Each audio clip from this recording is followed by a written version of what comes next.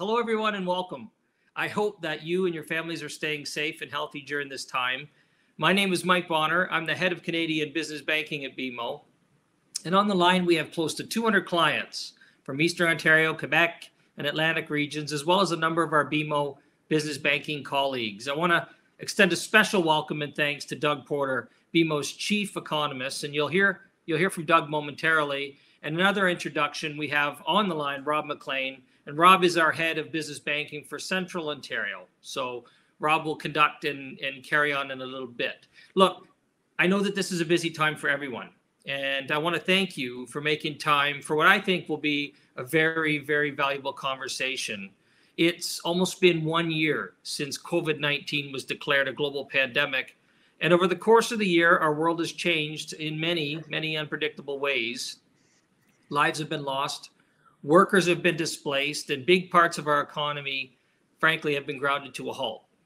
Each of you has been impacted in different ways, and our team of bankers have been working very closely with our clients, often, honestly, around the clock, to provide support, introduction of programs, and frankly, just to make sure that all of our clients are aware and taking advantage of any relief, from CEBA to the BCAP programs to the recent HASCAP program. We want to ensure that you receive the support and the information that you need to keep the anxiety, stress, and operational, and to keep the doors open.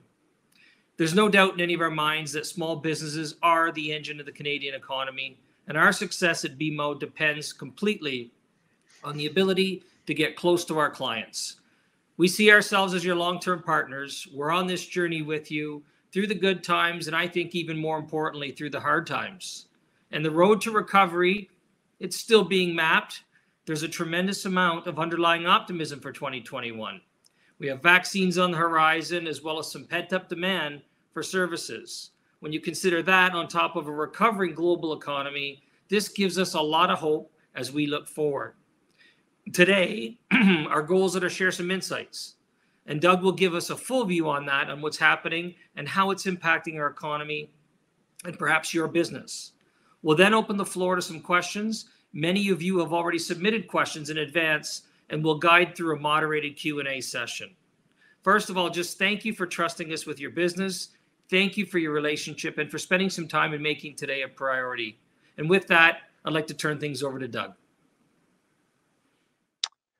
Well, thank you very much, Mike, and good morning, everyone. I share the welcome to everyone for joining us here today. So what I plan on doing is basically walking through a short presentation of about 15 slides or so over the next 20 to 30 minutes. And then, as Mike indicated, we're going to open it up for questions, which many of you have graciously sent in ahead of time. To begin, I would say overall we are relatively optimistic on the economic outlook. Actually, just yesterday we upgraded our view on the Canadian economy. But I do have to start off with COVID, as much as this does pay me, and I'm sure you're all very tired of hearing about the pandemic. But there is some very good news here on this front.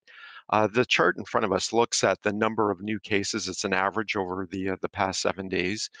And it compares Canada, the US, and Europe, the big European economies. It's close to being on a per capita basis, so it is relatively comparable. And I think the big story here is after peaking in early or middle January, it does look like the second wave really has crested, and the number of new cases has come down quite aggressively. Of course, we've had head fakes before. For instance, in Europe, we saw the number of new cases decline a lot late last year. We thought the second wave was over, and then it picked back up again. So it's probably just a little bit too early to let our guard down. But certainly there is some good news on that front. Of course, the big concern among officials now is, as I indicated on the bullets, the potential for some of the new variants to lead to even a third wave.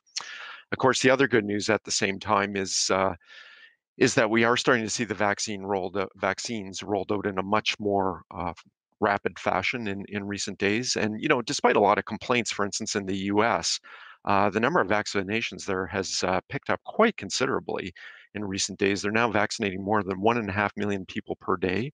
The number of doses distributed is now over 20 per every 100 persons in the U.S. You can see it's even a little bit higher in the UK. Here in Canada too, yes, we've trailed behind, but it does look like it's going to pick up quite considerably. Now, before I go any further, just to let you know what we're assuming on this front, we had been assuming that a vast majority of the US population would be vaccinated by the middle of June or so, and something like September here in Canada. Just yesterday, though, President Biden indicated that the timeline is that for every adult in the US, a vaccine will be available by the end of May. So the timeline is actually being pushed forward. And if the US indeed does have that many vaccines by May, there could be some extra supply for Canada, and we could see the Canadian time frame pushed forward as well. So I believe that the situation on that front is going to change, and potentially dramatically so in the weeks ahead. Now, speaking of President Biden, just before I move into the economic outlook, we do have to address some of the potential changes as a result of the complete change in the administration. And arguably, one of the most important events this year was not the riot on Capitol Hill, but something else that happened in that same 24 hours, and that was the Democrats taking the Senate because of their victories in Georgia. That really did change the fiscal policy landscape, because by giving the Democrats control of the Senate, Biden was then able to propose this very aggressive 1.9 trillion stimulus package, which is currently working its way through Congress. And while the end result may not be exactly that 1.9 trillion, it does look like the lion's share of that stimulus will make its way through, and that will give the U.S. economy quite a lift. Now, there are a number of other concerns that we're dealing with here with the new administration here in Canada, such as on the Buy America side. But I think the single most important factor of the Biden administration may well be this massive stimulus package that they're looking at. If the U.S. Is looking at very strong growth over the next year, that will naturally pull the Canadian economy along for the ride to a great extent. Now, turning to financial markets, COVID may not be through with us, but the financial markets are through with COVID. They're looking out 6, 12, 18 months down the line. They're looking way beyond the pandemic. And it's not just the equity market. Of course, the equity market famously has recouped all the losses that we saw in the 5-week bear market that we had last February and March. It's not just the S&P 500. It's certainly not just tech stocks. We're seeing global equity markets hitting record highs in recent weeks. Even a market as diverse as the Japanese equity market, it's recently got to its highest level in 30 years in recent weeks. And even with the correction the small correction that we've seen over the last week or so, the S&P 500 and the TSX are both within 1 to 2 percentage points of all-time highs.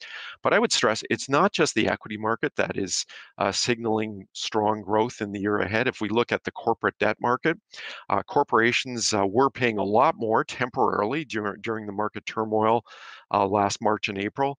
But those corporate spreads have actually come all the way back down to they're lower than they were before the pandemic began. And we often look at that as a real guide in terms of where the market sees the economy going. But perhaps the most interesting comeback is one that I haven't charted here, and that's commodity prices generally. Almost every major commodity that we watch is now completely recouped its losses that it saw last year. Oil was actually one of the last commodities to get back to pre-pandemic levels. In fact, a number of commodities are at decade highs or even record highs, like lumber, like copper, and those are very economically sensitive commodities. And so essentially the market, or the message we're getting from financial markets right across the board, is that they are looking at a relatively robust global and North American economic recovery over the next 12 and 24 months. Now, so let's get down to some numbers on the global economy. First of all, starting off with last year, no question, last year was one of the deepest downturns that we've seen. In the post-war era, we think that this will go down as the deepest single-year decline for the global economy last year. And you can see that US and Canada are pretty much middle of the pack in terms of who got hit the hardest last year. The Asian economies were a little bit less hard hit. The European economies were a bit harder hit. But I think the big story here is the kind of recovery that we're looking at in 2021. While every economy last year went through a recession, we think almost every economy in the world we'll be looking at a robust recovery in 21 and 22. Globally, we think global growth is going to hit almost 6% this year and be close to 5% next year. Just to put all these numbers into perspective, a normal year for the global economy would be growth of around 3% or something close to what we saw in 2019. So both this year and next year will be well above average. Now, if we average out the 3 years of 2020 out to 2022, we're still going to be a little bit less than what would have been normal for the global economy.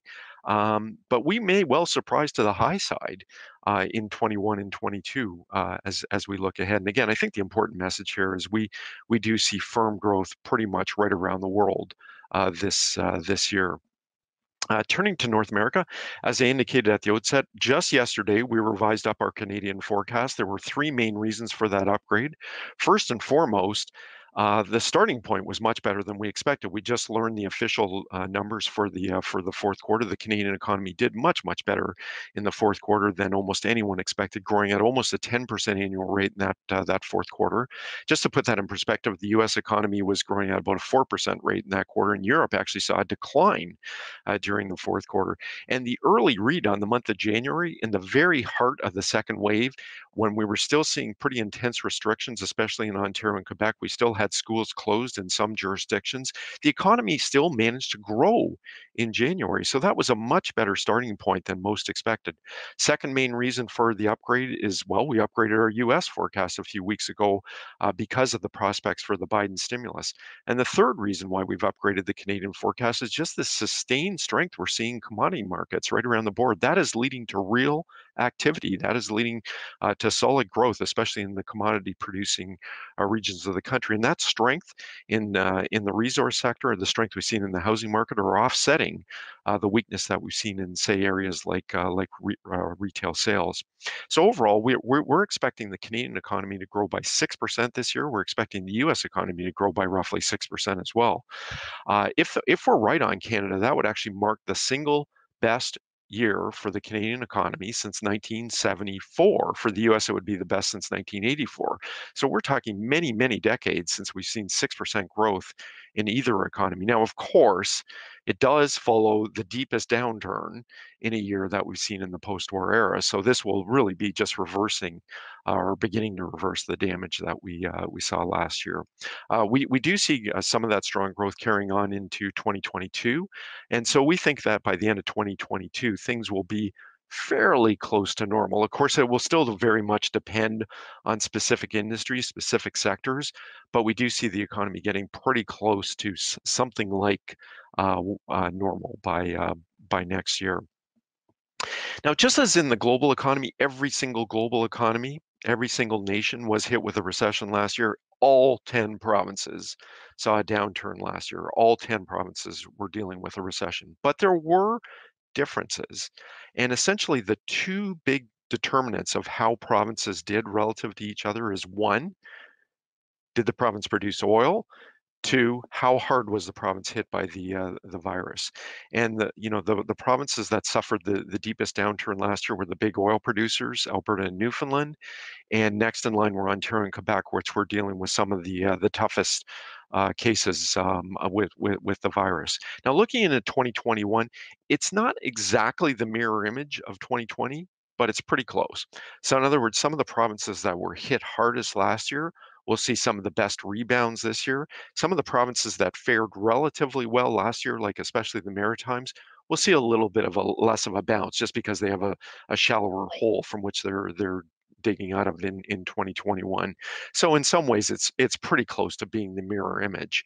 You can see Ontario and Quebec, we're looking at pretty firm recoveries in 2021 after a challenging year last year.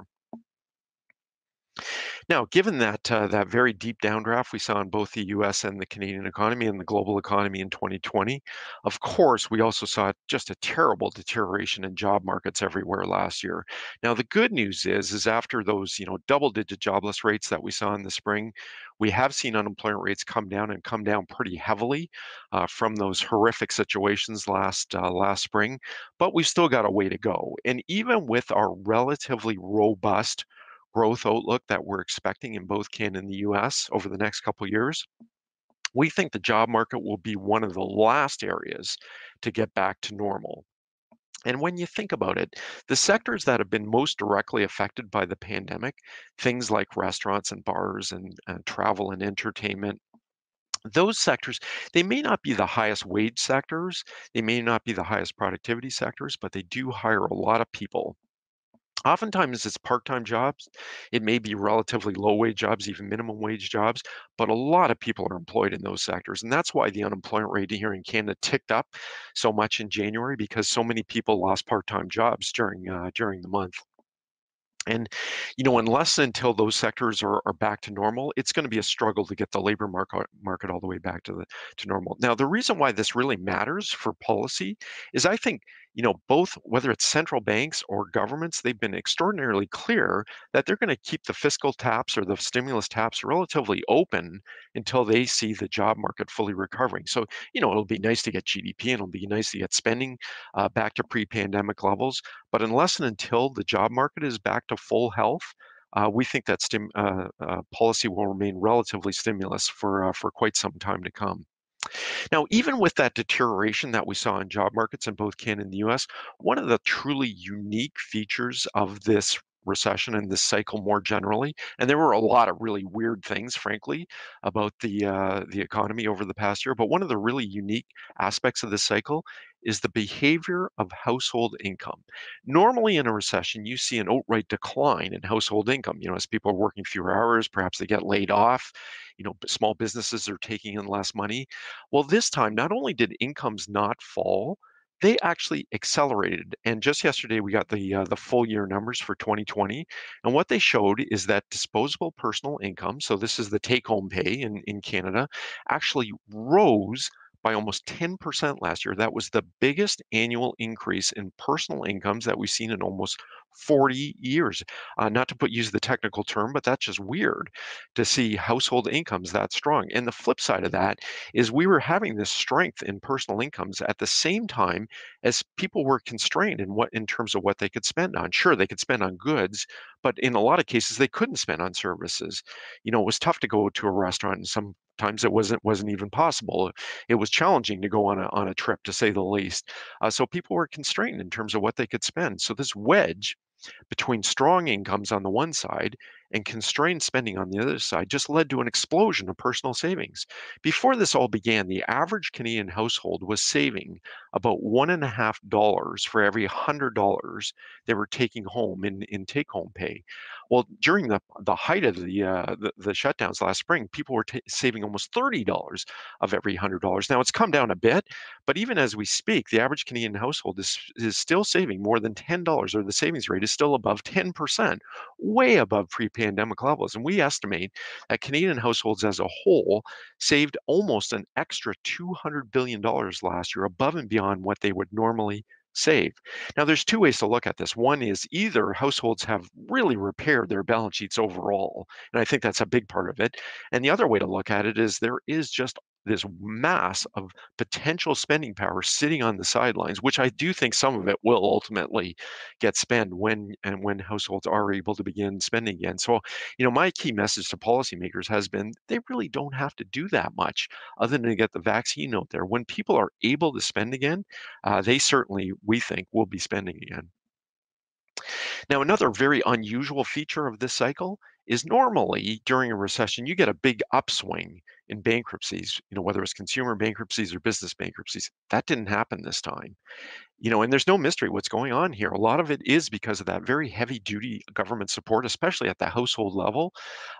Consumer bankruptcies actually fell. Now, of course, they were also helped by the fact that interest rates plunged. Banks did defer mortgages for a number of months. That helped forestall a lot of serious damage. But the big story is even in recent months, consumer bankruptcies are still down 35% from a year ago because of this very heavy duty government support. I'm a little less convinced about the big decline in business bankruptcies. I think businesses are hanging on, waiting to see exactly how the landscape shakes out. We may well see an uptick in business bankruptcies over the next year, but even there, that's a very, very unusual feature of this recession that we actually saw an outright decline in business bankruptcies last year. Now, of course, the counterpoint to all this, how did we have such a tremendous buildup of household savings, and how did we forestall all these bankruptcies? Well, the flip side of this is we saw just this horrendous deterioration in government budget deficits, and this certainly was not a story that was particular to Canada. We saw it right around the world, but Canada was right up there. We were, arguably as aggressive as anybody in helping to support the economy. If you go back a year ago, Ottawa thought their budget deficit for the fiscal year that's just about to end at the end of this month, they thought it was going to be about $30 billion. Now they think it's going to be closer to $400 billion. At least that was the last official estimate late last year.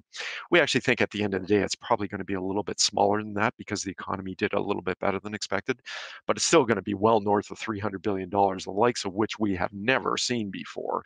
And I have to tell you, one of the most common questions I get is, how are we going to pay for this? Well, some of it will be paid for just a one time, and hopefully it's only a one time big step up in Ottawa's debt to GDP. We think much of this deficit will roll off naturally as the economy reopens again, and people are back to work, earning revenues, and paying income taxes again. We think, and a lot of the programs can naturally roll off without any damage. But I think the really key thing to watch here is just how quickly does the deficit come down as the economy recovers. And are there a bunch of spending programs that really get locked in on a longer term basis? And to me, that's when we really have to start talking about how do we pay for this if we're left with a sustained budget deficit, even after the economy recovers. Then I think the conversation will turn more fully to how do we pay for this over the medium term. Now, of course, it wasn't just governments that were, rushing out the door to help support the economy. Monetary policy, central banks, the one lesson they learned from the last crisis is when you know you're in a crisis, it makes no sense to wait around and to hold ammunition in reserve. Basically, bring out everything immediately. And that's exactly what the Bank of Canada and certainly the Federal Reserve did. They got very aggressive very quickly. Both of them basically almost emptied their toolbox last March, taking rates right down to zero, almost zero, uh, and nearly immediately. The Bank of Canada, for the first time ever, embarked on quantitative easing, and even as we speak, they're still buying $4 billion worth of government bonds each and every week. That's $200 billion a year. That's almost financing the budget deficit all by themselves. Now, we have seen longer term interest rates, which the central banks can't control, rise pretty aggressively in recent weeks. It was the big talk in the markets last week. We saw conditions calm a little bit at the start of this week, but I think the underlying trend is still towards higher interest rates. And there's for these longer term yields, when we look at say 10-year government bond yields or 30-year government bond yields, our official view is that we think the markets got a little bit ahead of itself last week, but the underlying trend will be a higher grind over the next 18 to 24 months. And there's only a limited extent to which central banks can really control those interest rates. And I do see the risk to our forecast as pretty clearly being the upside. Now, those are the longer term interest rates. The short term interest rates, the things that drive variable mortgage rates and prime lending rates, that's pretty directly controlled by the central banks. And we see the central banks being incredibly patient here. They have very clearly signaled, whether it's the Federal Reserve or the Bank of Canada, that they're going to be extraordinarily patient here. They are not going to raise interest rates precipitously. I our official view is that neither the Fed or the Bank of Canada will raise their short-term interest rates until mid-2023. If it's earlier than that, that's actually good news because that means the economy has wildly outperformed. That means absolutely everything has gone right, and we actually do have a little bit of upside potential on inflation, but certainly a lot of upside potential on growth if the central banks are actually raising rates before 2023. But again, they can't completely control those longer term interest rates, and we got a whiff of the kind of upward pressure we can see on some of those longer term interest rates in last week's action. Now that all brings us to the discussion of inflation, and I have to say this is one of the more common questions or concerns I've been getting from all kinds of folks. Are we not risking an inflation episode here as a result of this incredible amount of stimulus that we're seeing? Whether it's the bond buying by central banks or the massive budget deficits were rising. And we're seeing some cases of real life inflation, whether it's in some resource prices or, and we're seeing bottlenecks beginning to build up in various industries. You've probably all read about the computer chip shortages that we've been dealing with. Even container ships are, now starting to see real pricing power because of potential bottlenecks. And I will tell you, frankly, in the months ahead, we are going to see some pretty impressively high inflation readings. Part of it is it's going to be compared with the extreme conditions of last year when prices really fell out of bed in the early days of the pandemic. It's also going to be driven by some of these short-term pressures, bottlenecks that we're seeing, and some of it's going to be driven by the backup in oil prices we've seen in recent weeks. So headline inflation, while it's been reading around 1% in recent months in Canada and the US. For a short spell of time, those headline readings might get to 3% or even close to 4% in the US over the springtime. Now, the Bank of Canada and the Federal Reserve are well aware that we could get some temporary increases in inflation. But the big question is are those readings sustained? What happens when we get later into the year? Does it lead to higher wages as well? Does it broaden out to services prices as well? Our view is it probably doesn't, and that inflation ultimately settles in around 2% or perhaps a little bit higher for a spell. And that's a big change from where we were before this. It was very tough to get inflation above 2% before the pandemic. Um, but our view is that inflation will ultimately settle in close to 2% or a little bit higher. And I still think when you're doing your medium-term planning, that's a pretty consistent or a pretty reasonable anchor to build your medium-term expectations or plans on, and would be average 2% inflation. But I will frankly tell you that the high side risk to inflation are greater now than I've seen in quite some time, and we cannot readily dismiss those risks at that time. And I have to say, personally, that's one of the bigger surprises that's come out of this pandemic than what we were expecting, say, a year ago. Is in the early stages of the pandemic, everyone believed that the pandemic was going to possibly lead to deflation. There was a lot of talk about the possibility of negative interest rates. Almost no one's talking about deflation now. Almost no one's talking about the possibility of negative interest rates now. Now the concern has clearly turned to the possibility of a little bit of inflation over the next couple of years. Now, and speaking of surprises, one area where we have seen very real inflation has been just the remarkable comeback in the housing sector in Canada. And by the way, the US is doing something similar to what we're seeing in Canada, but we had a huge head start on the US.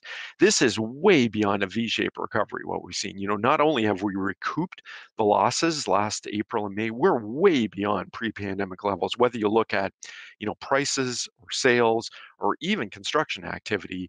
We just saw a report on building permits for the month of January. They're at an all-time high, driven by residential permits in the month of January. That chart on the right, I call that my CFL or Canadian Football League chart. It's the 9 cities in the CFL. It's the change in existing prices over the last 12 months. The shape of that chart is very similar to what it was a year ago. It's basically the same order among the cities. The big difference is everybody's taken a big step to the right. So in other words, the cities that were weak a year ago, like Edmonton and Calgary, have actually strengthened. And we've had a preliminary reading on February results in Calgary, and even there, we're starting to see sales really get strong. We're starting to see prices beginning to rise, even in a market that was as hard hit as Calgary. Meanwhile, the cities that were strong before are now incredibly strong. Places like Hamilton, Ottawa, and Montreal. Toronto is actually pretty average. They're a pretty average city right now. Now, I admit the level isn't average. We just got a report this morning at the average home price in Toronto has eclipsed $1 million for the first time ever. But in terms of sales increases or price increases, Toronto's pretty typical. The real strength are the outlier cities around the larger urban centers right now. Just to give you some examples, places like Barrie and Guelph and London, Ontario are seeing gains of 30 or 40% in prices right now. Policymakers are starting to get concerned about this, but the reality is there's not much they can do about it. Frankly, the Bank of Canada is not going to raise interest rates at this stage of the cycle, not when the unemployment rate's still above 9%. They might start to jawbone or try to talk down the market a little bit more aggressively, but the reality is there's not a whole lot that policymakers can do about the hot housing market at this point. So, the bottom line is we remain relatively constructive on housing, and we think, the one thing that can bring the housing market to heal or to cool it would be an increase in interest rates. And frankly, as I said, the Bank of Canada doesn't sound like they're going to do much, at least with the rates that they can control.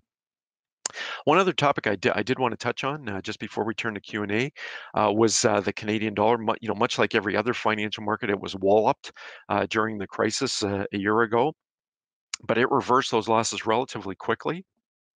It's now actually higher than it was before the pandemic began. A lot of this just reflects the comeback that we've seen in commodity prices and oil prices specifically. It's also been driven a lot by the pullback in the US dollar more broadly. And I'll have to tell you, over the long haul, the single biggest driver for the Canadian dollar over the long term is the direction of the US dollar itself against everyone else. So in other words, when the US dollar is strong, the Canadian dollar tends to be weak with everyone else. And when the US dollar weakens, as it has over the last 10 months or so, the Canadian dollar tends to strengthen.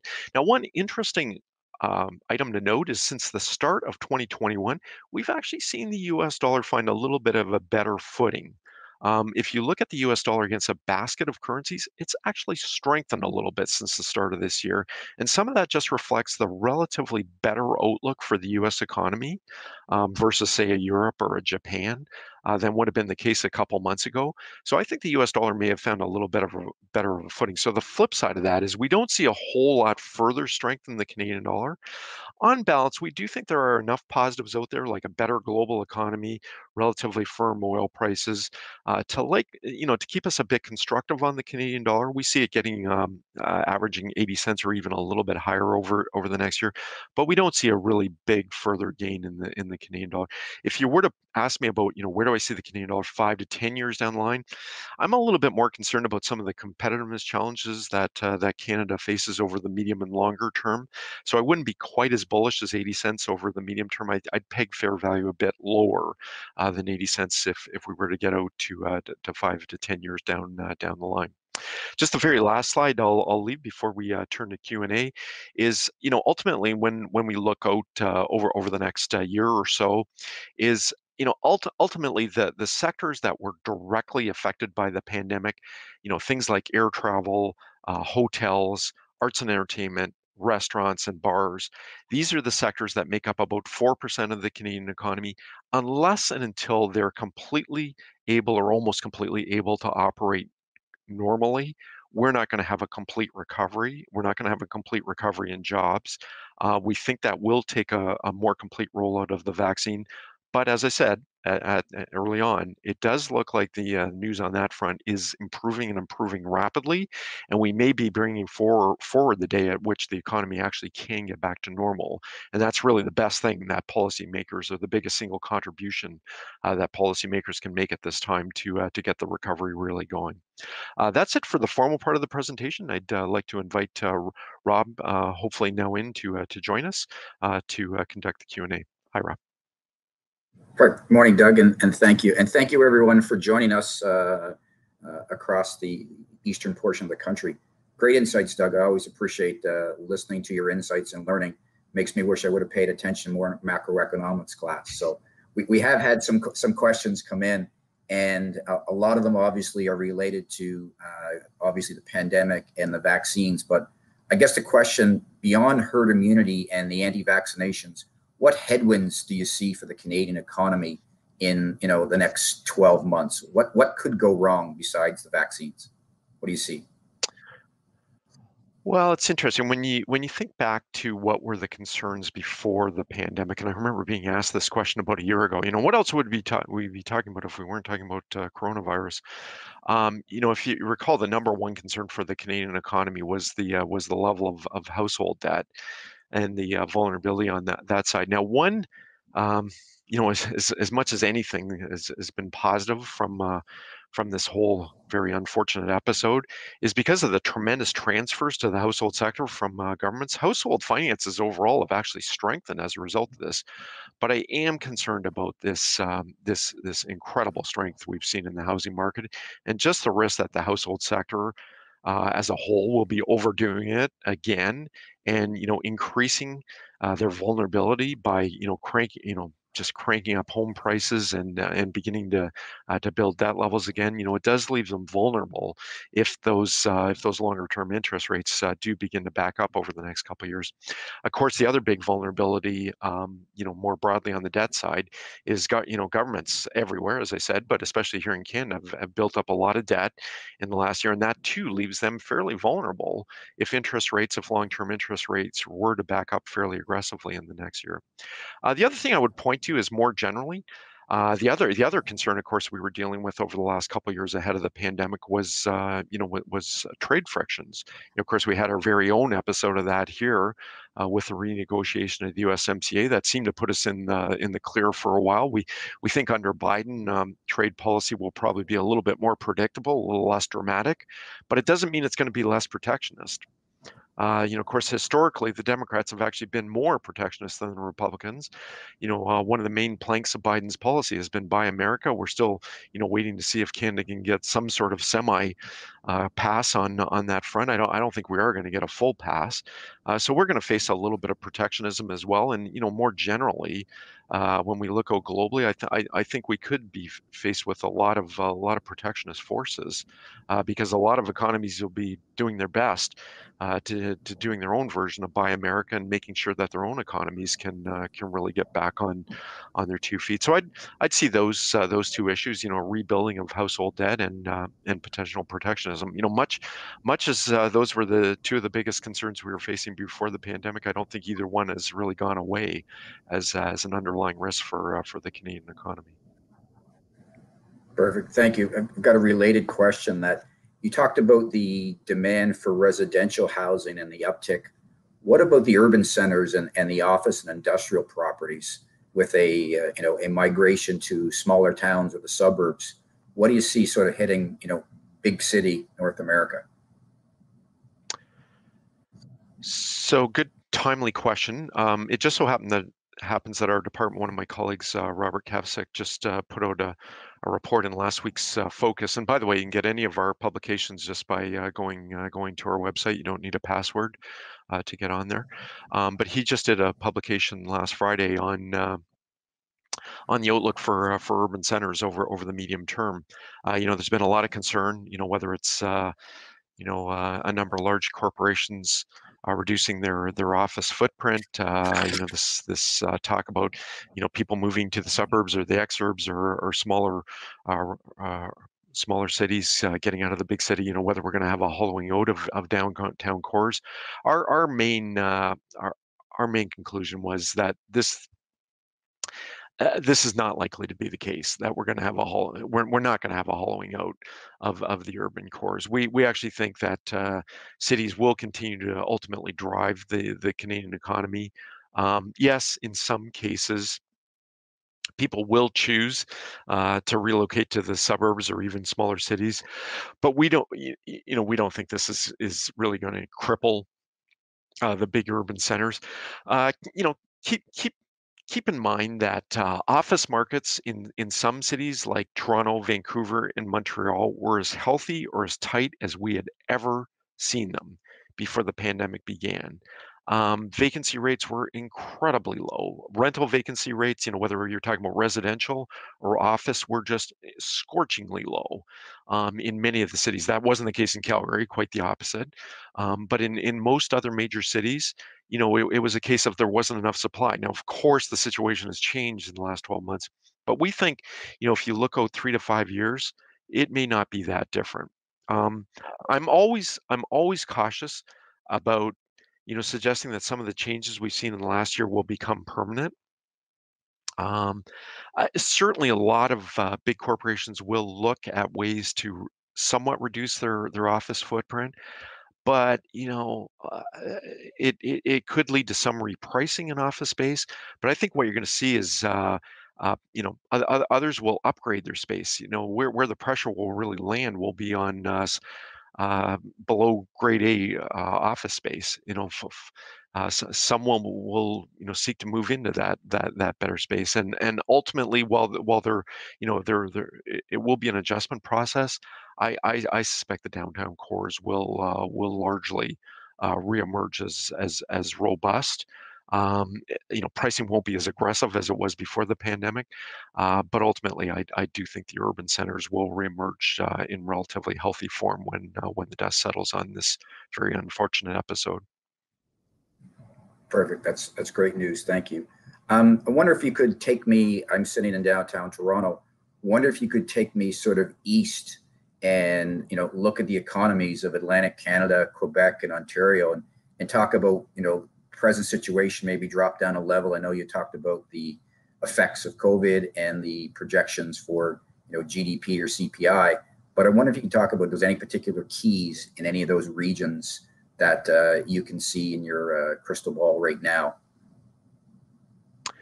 Okay, and I'll start off with Ontario and Quebec because I think the story there is relatively straightforward. Of course, with such a weight in the Canadian economy, naturally they're not going to deviate that much from the national averages I gave. And in many respects, Ontario and Quebec were fairly close to being, quote, typical insofar as there was a typical province. Each had, especially Quebec, had maybe a little more negative experience with the virus. While Ontario and Quebec have had different episodes, slightly different waves, slightly different restrictions, slightly different measures. Ultimately, Ontario and Quebec will have seen relatively similar economic outcomes both last year and in 2021, both a little bit more negative than average last year, probably setting up a little bit more of a bounce back than average in 2021. But I think, for both, it's a relatively straightforward case and syncs up fairly well with the national picture I presented. Atlantic Canada, a very different story. Let's start with the three maritime provinces. In other words, Atlantic Canada ex Newfoundland, and there I think the story was relatively positive in 2020, and it's a straightforward case. They just had a much less negative experience with the virus than just about everyone else. We saw sporadic outbreaks in New Brunswick just recently. PEI has been dealing with a bit of an outbreak, but relative to the rest of the country, very, very much more limited number of cases. And I was actually just speaking with the new Nova Scotia Premier last week, and we were talking about how Nova Scotia was very much an outlier versus much of the rest of the country, and how conditions were very different in Nova Scotia and how it was able to remain much more open than most of the rest of the economy. And as a result of that, a very direct result, those economies went through a much less fierce downturn than much of the rest of the country. So it actually wasn't that different from what we saw in 2009, which was a serious recession. But in much of the rest of the country, this past year was a much deeper downturn than what we saw back in 2009. So by the same token, just as the drop wasn't as deep in those regions, the rebound will be a little less vigorous over the next year as well. Now, the one positive, certainly these economies aren't as dependent on resources as they may have been in the past, but they're still relatively resource dependent on, if you compare it to, say, a place like Ontario. And the fact that commodity prices, especially forest product prices in particular, and some metals prices have come back so aggressively is a net positive for the region as a whole. Overall, we remain relatively constructive on the maritime provinces this year. We just don't think the bounce will be quite as big because the hole wasn't as deep. Newfoundland is a special case again. Of course, it's had its own unique episode with the virus, especially recently. It depends a bit more, perhaps, on tourism. It definitely depends more on oil than some of the other provinces. That led to the much deeper drop in GDP last year in Newfoundland than the other Atlantic provinces, and one of the deepest drops that we saw in the country. Because of the new outbreak recently in Newfoundland, we're probably not going to get quite the bounce that we're going to see in some of the other provinces. But ultimately, we do think Newfoundland can come back just simply because they did see the one of the more fearsome declines over the past year. The one longer term concern I do have about Newfoundland, and this is more so than the case in the other Atlantic provinces, is just the fiscal situation, the fiscal straits that Newfoundland does find itself in. I think will restrain growth in the province over the medium term. Pretty much every province in the country does face a bit of a fiscal challenge. It tends to build as you head east over the country. It's not perfectly that way. It doesn't line up exactly geographically, but generally speaking, BC is in the best fiscal case, and I would argue that Newfoundland is arguably in the worst fiscal shape from a long-term perspective, and that will constrain its growth rate over the medium term. Hopefully that answers the question. Perfect, thank you. It's nice to get a little bit of a more drop-down view. On that theme, one of the questions is, how much of our economic stability is government stimulus or bailout based, and what happens when that stops, and what are the effects when that stops? Good question, and I think a fair point to be made is, and just in recent days, a lot of people have been questioning the degree of the stimulus support that we saw in Canada, especially with that relatively firm performance of the economy right around the turn of the year more broadly. But I think it's a fair point to make that given the kind of restrictions and lockdowns we saw last year, and even the more moderate restrictions we saw around the turn of the year, if we had not had heavy-duty fiscal stimulus, we probably would have been looking at just a horrible, an even more horrible economic environment than what we did go through over the past year. Some people have talked about, the likes of the Great Depression. I think that's exaggerating a little bit because the Great Depression lasted 10 years. But I think in terms of the potential depth of the decline, it could have rivaled, what we saw back in the early 30s if we didn't get the kind of government support policies that we saw over the last year. Having said all that, I think it's fair to question, did the government do a bit too much? Was it not, perhaps as well targeted as it could have been? And I think that's fair game. Clearly, Ottawa valued speed over targeting, or carefulness in the way they rolled things out last year. Maybe that was the right answer. Maybe it was correct to err on the side of generosity. But I think as the economy recovers, they really have to fine tune that stimulus when we look ahead, or that support when we look ahead. I know there is a lot of concern. Is the economy going to freeze up? When the stimulus is removed. That's not the way I see it. Think of it as basically that spending replaced activity that wasn't able to happen. When businesses were told to shut down, when people were told to stay home and not spend money, basically incomes had to be supported by government policy. When the economy is able to open up more completely, when people are able to get out and spend again, there's just not going to be the need for that kind of support. It's going to naturally roll off. So I'm not particularly concerned that these policies will roll off, and that's immediately going to lead to a pullback in the economy. Frankly, if Ottawa is going to make a mistake, it's that they stay too generous too long. I think that's the bigger risk. That they're going to build in perennial deficits, or build in these huge spending programs. I actually think that's the much bigger risk that we face than Ottawa, closing the spending taps too early and leading to a downturn in the economy. Frankly, I think that's the last thing we should be worried about. I can't tell you how many times the Prime Minister has said in so many words that we've got your back, and I think that's basically code for we're just not going to turn the taps off until the economy is completely recovered. So one of the questions is, when do you think the economy is completely recovered? When do we get back to, I guess, what looks and smells like the new normal? How long is it going to take? Yeah, and of course that's a question that's a little bit above an economist's pay grade, because it really is driven by what happens on the health side. But I'll give you our best our best view on that. And let's face it, with the variants, I can't tell you how many times we've heard health officials warning us about the new variants. There could be another wave before the vaccines are rolled out more fully. But as we've seen in recent months, clearly the economy was able to deal with that better than it was able to deal with the second wave better than I think most expected. So I'm not sure that completely changes the economic outlook.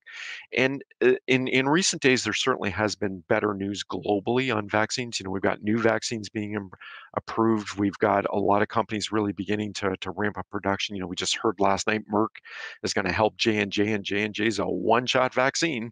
That would certainly accelerate things if we get a lot of production of the J&J vaccine, for instance. Once the vaccine really does get rolled out in a much more significant fashion, that does get us on the path a lot more quickly getting back to normal. It's going to take time, though. I think how long is it before your local restaurant that may have shut down, somebody else steps into that space or reopens it again? How long is it before we're allowed to go see the Maple Leafs again? How long is it before we're going to be able to travel within Canada, let alone abroad again? A lot of that's for policymakers to decide, and exactly how long it takes the vaccine to get rolled out. But I suspect that we will be close to something like normality by 2022. And in terms of a full recovery in the job market, I think we'll be getting close to the second half of 2022. It may come earlier than that. We just heard in the last 24 hours that basically Texas, we can all question the wisdom of this, but Texas and places like Texas and Mississippi are going to completely open up again, in the days ahead. They want to get back to normal too early. Frankly, I think that's a big mistake when they're so close to getting the vaccine out. Like, why don't you just wait a month or so? But I think the day to getting back to normal might be sooner than many of us have expected. Thank you. And that was a question I had about Texas, so I'll make it a little bit broader. How important is it to open up the U.S. border for us in Canada, and sort of what implications has closing it, and when do you think we need to do that to actually help our recovery? So it's very interesting. Canada's actually a net buyer of tourism. Yes, the tourism industry is important to Canada, but year in, year out, we run big trade deficits on the tourism sector. Whether it's the snowbirds or people going to Europe or Asia, we actually spend a lot more money outside of this country than folks coming into the country spend in Canada. So by keeping the borders closed, that money has sort of stayed up, bottled up in Canada to some extent. So it's not entirely clear cut that allowing people to travel abroad and allowing foreigners to come to Canada is necessarily a clear cut positive for our economy. I think it's a positive for our mental health. Um, and ultimately, I do think in terms of getting back to normal, it's very important to open the border up again. Ultimately, for the tourism sector to completely recover, I think we do need the border to open back up again. But it's a bit of a mixed blessing, just because, as I said, we do have that perennial tourism deficit in Canada. That's certainly not, not a reason to keep our borders closed by any means.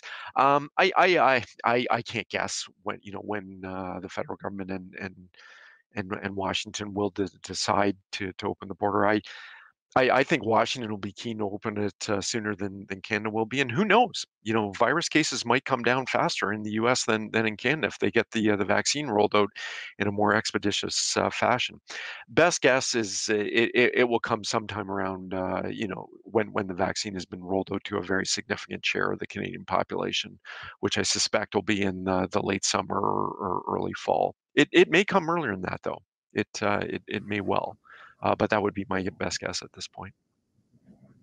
Great, thank you. Two last questions, and I'll save the simple one for the end. But you at 6%, your GDP projection seems a little bit more bullish than some others on the street in the last couple of days. Is your crystal ball a little rosier than others, or you can say what are you seeing differently than perhaps some of your peers on the street? And one thing I would point out is we're not wildly more optimistic than others. 6% sounds like a huge number. It is a very big number. Heading into yesterday's GDP report, the consensus was actually getting close to, and we were 5% growth call before our revision. The consensus was actually getting close to our call. The Bank of Canada's official call was for 4% growth this year, and they were one of the more cautious or conservative forecasters out there. I suspect a lot of other forecasters in the days ahead will be revising up their call. I don't think we're going to end up being that much of an outlier. I will tell you that, based on where we were in January, even if there was no growth through the rest of this year, January's level of output was already almost 4% higher than last year's average. So we were already starting at a very, we're already headed for a very strong year for growth, even before we almost began this year, simply because, presumably we're not going to be having the almost complete shutdowns of the economy that we had last April. We're not going to go through that hole this year. So just taking that month out of the equation almost builds in a relatively strong performance by the economy. But as I said, I think you're going to see a lot of other forecasters starting to revise their forecasts in the days ahead. They might not get all the way to 6%, but we're relatively comfortable with our call. We've tended to be a little bit more optimistic than others since about last spring, since the depths of the pandemic. And all I will tell you is the way things have played out, it's actually tended to lean our way. Things have been a little less bad than many expected, during the depths of the lockdowns last spring. Perfect, thank you. Okay, one last question, because I need your help on this one. And the quickest answer I can get out of you is, what economic signals should a guy who got a C in economics pay attention to over the next couple of months? What are the 3 key things that I should look for in the economy that you can take it away, so I can watch the national news and feel comfortable as things recover? Well, so first and foremost, I think is the path of the virus itself, and the rollout of the vaccines. The interplay on the health side is probably the single most important. I mean, if we really do get the virus, the new virus numbers, heading way down, back close to zero in the months ahead, that's the best possible news that we can get in terms of the economic outlook over the next 12 to 18 months. It means we can get closer to normal that much sooner. On the economic front, I think one of the big keys to watch will be employment. How does the job market fare? That's really going to drive policy. The single there's a lot of moving parts when you hear the job numbers. I think the single most important to look at is just that good old headline unemployment rate. And before this began, we had an unemployment rate of less than 6%. I think that's where policymakers want to get things back to. In January, the latest month we had, it was a bit above 9%. So we've still got some work to do. The other thing to keep in mind, an eye on, another economic indicator, simply financial markets as a whole. I think financial markets did a terrific job.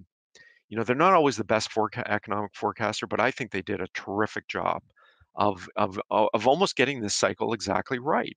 What they showed is this precipitous decline early last year, but it came back really quickly, and that's almost exactly what the economy did. It went through this wrenching decline last March and April, and we've been seeing a slow workout by the economy in the last 10 months or so. And so I think financial markets overall actually will bear watching. Don't pay too much attention to the day by day moves, but look for the trend in the broader equity markets. And even the TSX is, for all its foibles, has not been a bad leading economic indicator for the Canadian economy through this episode. So I'd recommend that as a pretty simple way to monitor what the economic outlook is like. Perfect. Thank you, Doug. And we've come to the end of the time. So first of all, I want to thank you for your insights. I want to thank everyone for joining us in this conversation. We are going to hold more of these sessions to go forward. So please send your thoughts to the person that invited you. I hope you all found it valuable. I always learn from Doug, as I said, Economics 101. Your feedback is important to us. So please send your feedback, as I said, to the person that invited you. We'll make these as best as we can. And my best wishes to everyone to stay healthy, stay safe. Please reach out to anyone at BMO if we can help. BMO.com for all your economic insights. So thank you, everyone, and have a great rest of your day.